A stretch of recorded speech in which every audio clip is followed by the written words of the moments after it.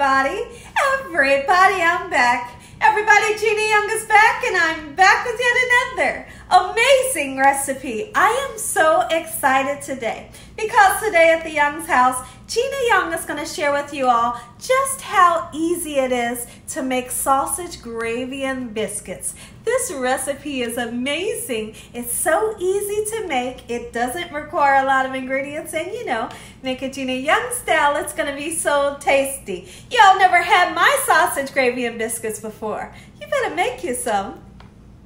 Here are the lovely ingredients you're going to need. Of course, you're going to need some biscuits. Now, when we talk about the biscuits, you can make your homemade biscuits, and if you don't know how to make them, check out my video for how to make homemade biscuits. But today, I'm going to be using frozen biscuit dough.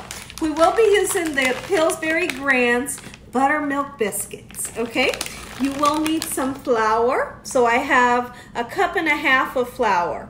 You're going to need my secret ingredient for my gravy, and this right here is oyster sauce. This is a tablespoon of oyster sauce. It really gives an amazing flavor for this gravy. You will need some butter. And also, you're going to need some type of breakfast meat. I like to use either Bob Evans or Jimmy Dean's regular sausage, okay? You're going to need some milk, and of course, you're going to need a couple of spices so we can spice everything up. Here's what you're going to need. You will need some garlic powder. You're going to need some onion powder, black pepper, and salt. Make sure your hands are impeccably clean. Let's get started with this really quick and simple, yet so tasty recipe. Okay, everyone, so when you're making frozen biscuit dough, the best way to get them to rise as they should is by putting them together. If you were to put them on a baking dish and you put them separate, they don't rise as well. But when you make them stick together like this, they rise nice, okay? So we're gonna put a few into our pan, ungreased pan. Okay, this is my cake pan, but this is just what I like to use when I make biscuits. Okay, you see how I'm going to make them touch? Just like so. I hope you all are having an amazing day today, as well as a great work week. All right, just like so. All of the biscuits are touching. My oven is preheated to 350 degrees. I'll meet you over at the stove here in just a second. In the oven we go, 350 degrees, middle rack. Okay, everyone, we have our biscuits in the oven. They'll only take around about 11 minutes. Let's go ahead and get this breakfast sausage into our pan. Okay, so these are 1 pound packages. I'm going to use 1 full pound, okay, and then I'll be using 1/2 of the other. So around about 1.5 pounds of the meat. All right, I want to get all that goodness out, just like so. I love ground breakfast meat. It's my favorite, and I love the smell. Okay, so now we're going to take this 1/2 of this one here, get it into the pan, and we want to chop it up as fine as possible. If you want to use, some people might like bigger chunks in their gravy. It's up to your discretion whether you want to leave it nice and chunky or if you want smaller pieces. I'm going to go in and chop it up a little bit, and once it starts to cook, it'll be much easier to break down. Once this starts to get nice, beautiful, and golden brown, I'll be right back and show you what we'll do next. Okay, everyone, so I want to do something a little non-traditional. I want to put some little extra flavor into this gravy. Here's what we're going to do. I want some fresh onion. So you can see, I want you all to look down here and see exactly how much onion I have. Not a lot, but that's enough to give this gravy an over-the-top flavor. Let's go ahead and chop it up. And you can see that I'm chopping it up very fine. No one wants to bite down into a huge piece of onion in your sausage gravy, but it's just really going to mellow out that gravy and give it a great taste, and people are going to wonder, how did she get that gravy to taste like this? What did they do? Well, we put some flavor in there. We put some oyster sauce in there, and we took the time to cut up some nice fine onion and throw that in as well. All right, so let's get this in the pan. just like so, cooking up with our sausage. We're adding that extra layer of flavor. Just a little bit is all you need. All right, you get the rest of this in, and we're going to stir this up just like so. Beautiful. Okay, everyone, our biscuits are rising in the oven. The sausage is almost done. Let's take a peek in at it, and we want to chop it down just a little bit more before taking it out of the pan. Okay, so I'm deciding to kind of leave the chunks in medium chunks, not too small and not too big. All right, we can go ahead and get them out of the pan, and if there's any oil left in the pan, that's great, because all of that flavored oil is going to help to flavor our gravy. But if you're that person that you cook your sausage down, you don't have a lot of oil, don't freak out, because we're going to use butter.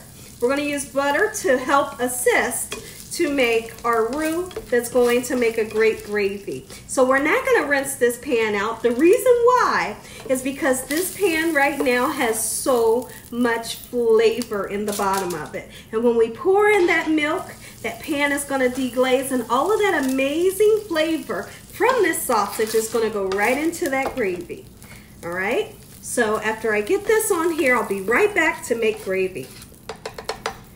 Okay, everyone, you can see that our biscuits are starting to rise. I'm starting to smell them. They smell amazing. All we need to do is let them get nice, beautiful, and golden brown on top.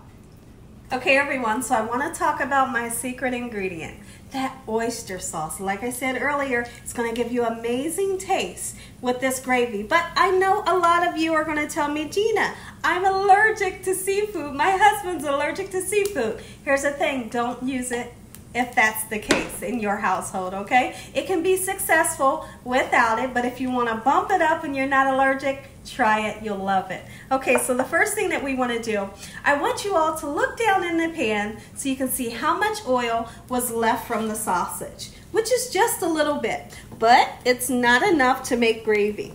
So you see I have some crispy bits there. We have the oil. What we want to do is get some butter right into our pan to start our roux. How do you make a roux? Well, what you do is you take equal parts fat. It could either be oil or butter, in my case, like I'm using today, and equal parts liquid. So I'm going to use a half a stick of butter. That's all we're going to need today is this half a stick. Add it with the oil that was left from the sausage. We want to get this nice, hot, bubbly, and melty. And then what we're going to do is we're literally going to take the flour, put the flour in, and once we put the flour in, I'm going to describe to you in detail what you need to do with that flour. Okay, everyone, so what we're waiting on is I'm waiting on my butter to turn into a brown butter. What happens to the butter and how does it get brown? Well, you want to use a medium-high heat. And the milk solids that are in the butter will fall to the bottom of the pan. They're going to get nice and brown and give you a great nutty flavor. So let's take a peek in and see if that's happened yet. Almost. So what we have right now is we have a frothy butter. Really quickly, you're going to see the milk solids fall to the bottom. Once they start to get brown, we'll start to put our flour in. We have brown butter. Time to mix that flour in.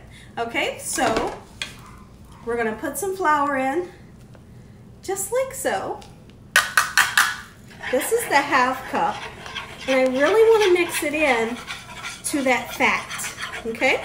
Now, the key is, what you're going to want to do is you need to cook this flour until the floury taste, I know that's not a word, but you want that flour taste to be gone. So in order to do that, it's going to take 2 to 3 minutes for that to happen. Otherwise, if you put your liquid in right now, you're going to have a gravy that tastes like flour. We don't want that. So let's let it cook for a minute.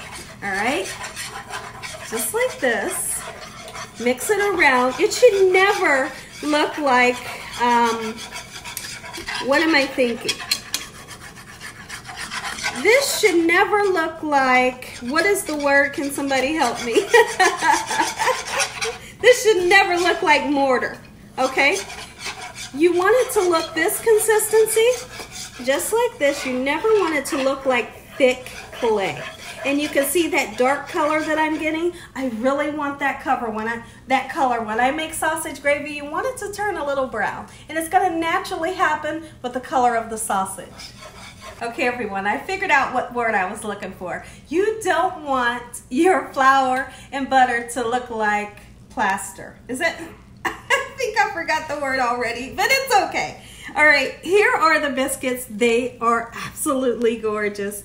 You gotta put some butter on them bad boys, just like so. Now, let's take a peek in over here at what we have. This is what it should look like, just like so. And now what we're gonna do, you're gonna have some steam happen. Okay, so I wanna pour in the milk.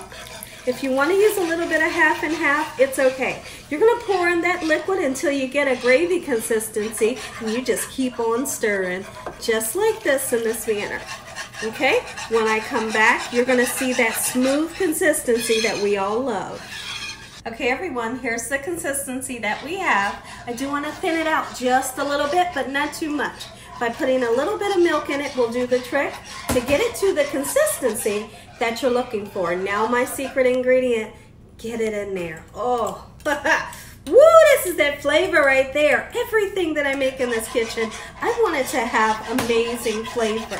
And now what I want to do, before we put our meat in, is let's get some seasoning. Okay, some more seasoning. Black pepper, definitely a must. All right, garlic and onion powder. Up to your discretion how much you like. Have you all ever been to one of your favorite restaurants, or has someone made, or you have made sausage, gravy, and biscuits? Let me know your story below in the comment section, because I love to make sausage, gravy, and biscuits. It's one of my favorite recipes to make, and it's so easy. And this sauce right here is so delicious. You could pour this on a flip-flop and enjoy it. You hear me? So now what I want to do is I want to taste it. You have to taste everything that you make so you know what you're feeding to your loved ones. Okay, I'm going in.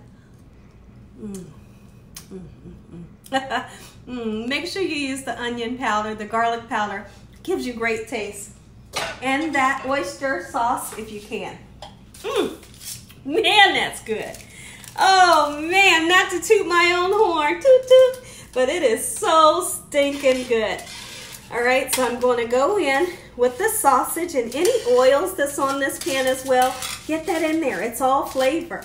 All right, so now what we will do, I'm going to take my handy dandy spatula. I'm going to turn my heat down so that my gravy doesn't, cook too fast. And I want for this meat to really simmer together in this sauce. When I come back, we're going to give this a taste. I'm going to say an amazing prayer.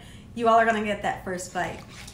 Okay, everyone, I want you all to take a look at the consistency of the gravy. We got nice chunks of sausage and oh, listen here, everybody. If you all enjoyed this here video, give me a thumbs up. If you haven't subscribed, make sure you subscribe. Make sure you click on that notification bell so you can be notified every time Gina Young uploads one of these awesome recipes. Tell your family and friends and everybody you know, tell the whole world about Gina Young and what I'm doing in this kitchen on a daily basis. Let's say a quick prayer and then you all get that bite. Heavenly Father, Lord Jesus, we thank you for your mercy.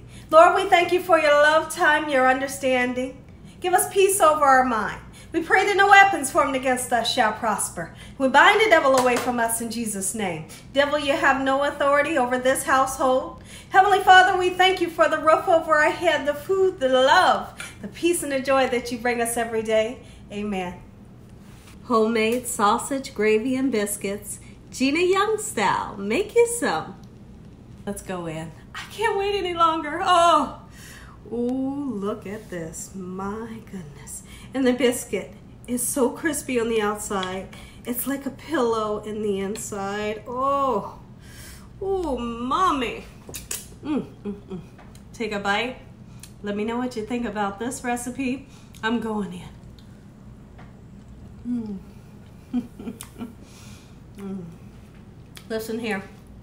You haven't had it until you made it Gina Young style. And as always, God bless you all. Thank you all for watching. Good night. Man, that's good.